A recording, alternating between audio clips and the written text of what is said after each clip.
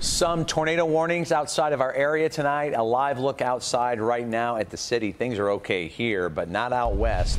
Steve Baskerville here with the very latest on those warnings. As close as Boone County, Rob, so right next door we've had some severe weather, and next door to DeKalb as well, in Lee and Ogle counties. And let's take a look at what's going on. We're concerned mainly with our western weather watchers now because what's going on in their neighborhood is critical. Here's Terry in DeKalb County, 75 degrees in Genoa. No rain yet, some lightning in the distance to the west. It'll be coming right through DeKalb. There could be a heavy thunderstorm, not necessarily anything tornadic. Don't see anything like that as an alert for DeKalb. Here's Chris in LaSalle. That's one of the places that's under the warning, the watch tonight, rather. We don't have a warning yet, but a watch.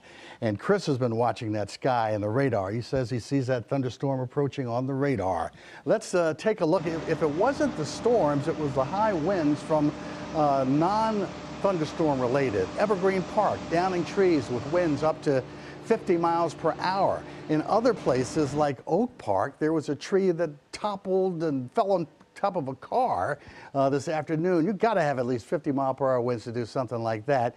Suburbs, the city as well. There was dust kicked up from high winds around LaSalle County and places farther west. Here's the current line that we're watching. It is still producing severe weather. That darker shade, those are severe thunderstorms. The Lee and Ogle warning has been dropped. It's expired. Here's that lone, that's the only warning we have now, and that's up around Boone and Winnebago. There was a storm with rotation near the Rockford Airport, and that's the reason why there's a warning there until 10:30. Anybody who's in McHenry, I'd look for some pretty strong storms to come moving through that area pretty quickly. But Belvedere, Chemung, DeKalb, McHenry, Elgin, all in a path of thunderstorms with lots of lightning. 50-mile-per-hour winds are possible, even some hail.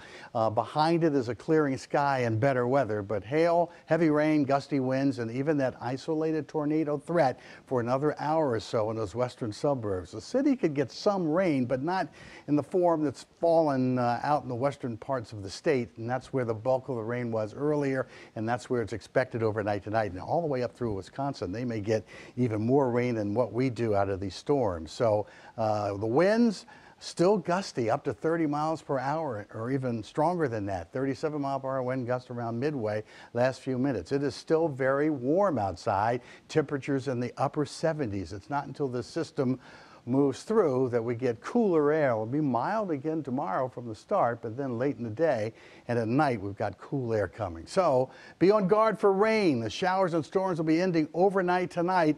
The warm weather will not. It'll be close to 80 tomorrow afternoon. That front doesn't move through until later in the day on Thursday.